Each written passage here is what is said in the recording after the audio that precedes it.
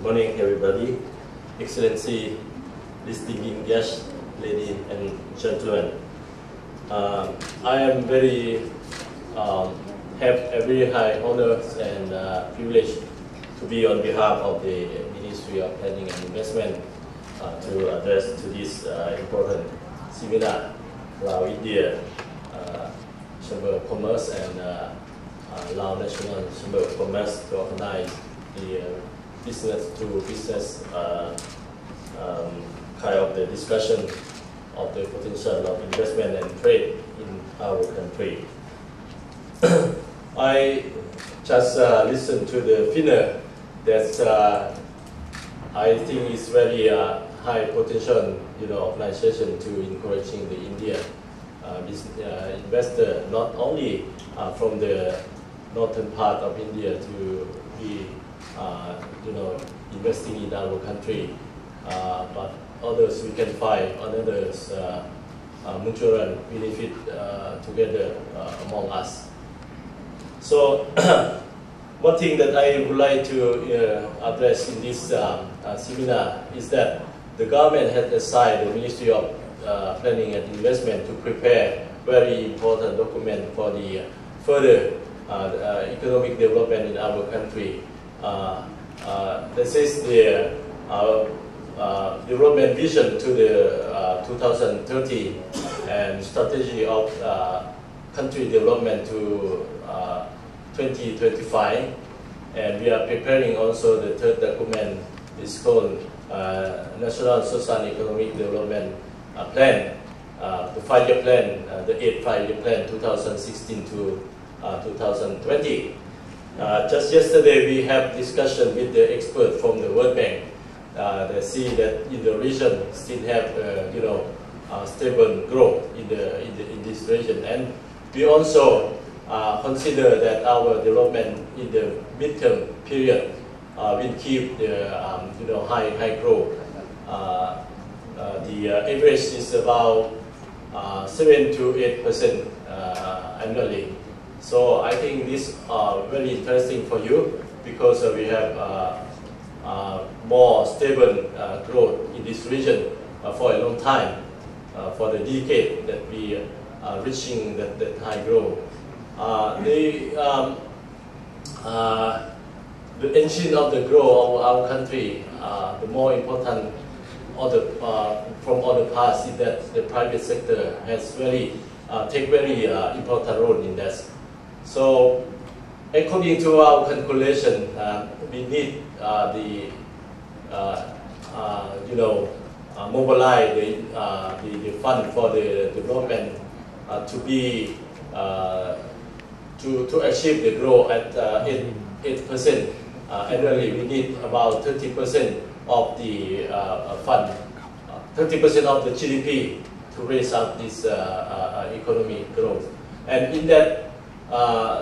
Nearly 18 to 20% we expect from the private sector, and from the past that it really the private sector make a very important role on that, and they exceed nearly 20-22%, where the government take part only somehow 10 or 12% to boost the growth in our country. So, in this case, I think private sector, such as foreign direct investment, can be the first priority for the Lao government to be promoted in the various areas.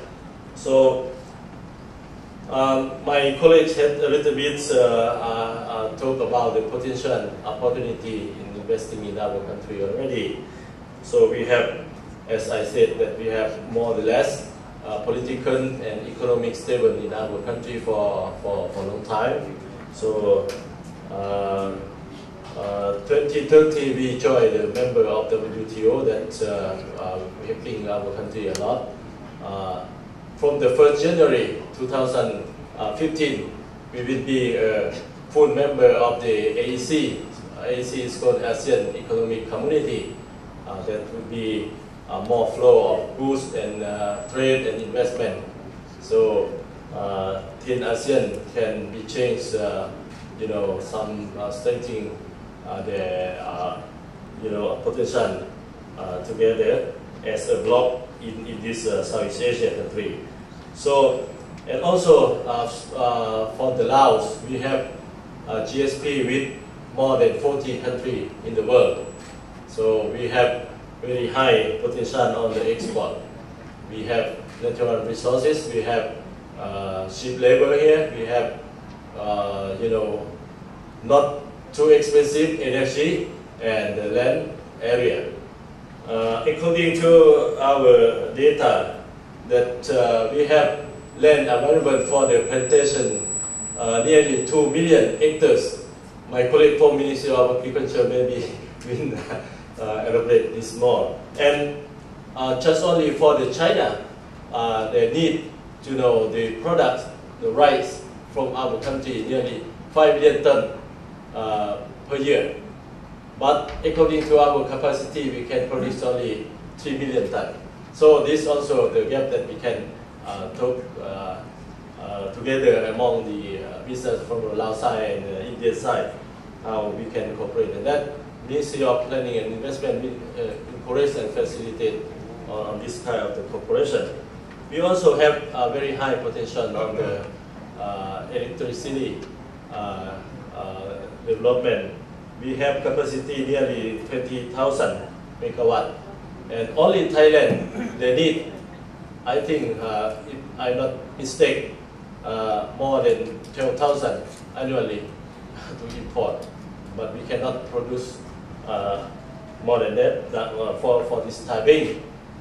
Even we have a lot of projects.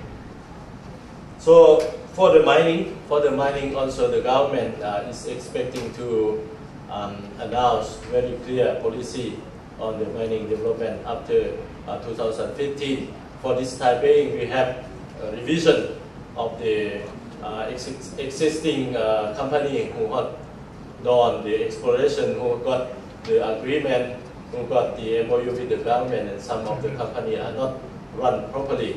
So we should do something with that, and then we will announce the clear policy on this the mining sector. And for the Laos, we have also high potential on the industry. I mean the tourist industry.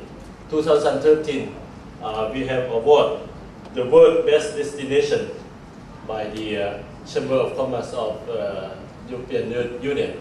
So nearly more than 3.5 million tourists are coming to Laos. We have 6 million persons, population in Laos. So 2% of Laos have to take care of one tourist from abroad.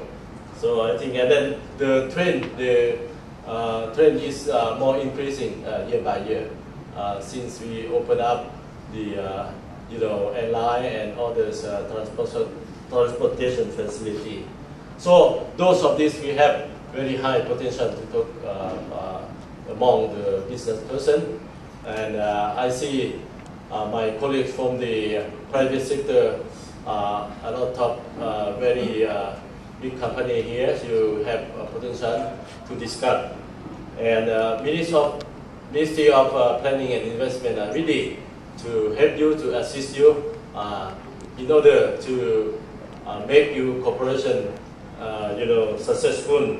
I mean, of course, for the enterprise to get more benefit, for the government to get more the tax collection. So in this opportunity, I again would like to, on behalf of the Ministry of Planning and Investment, wish this seminar be success, and we are ready to cooperate with you. Thank you very much.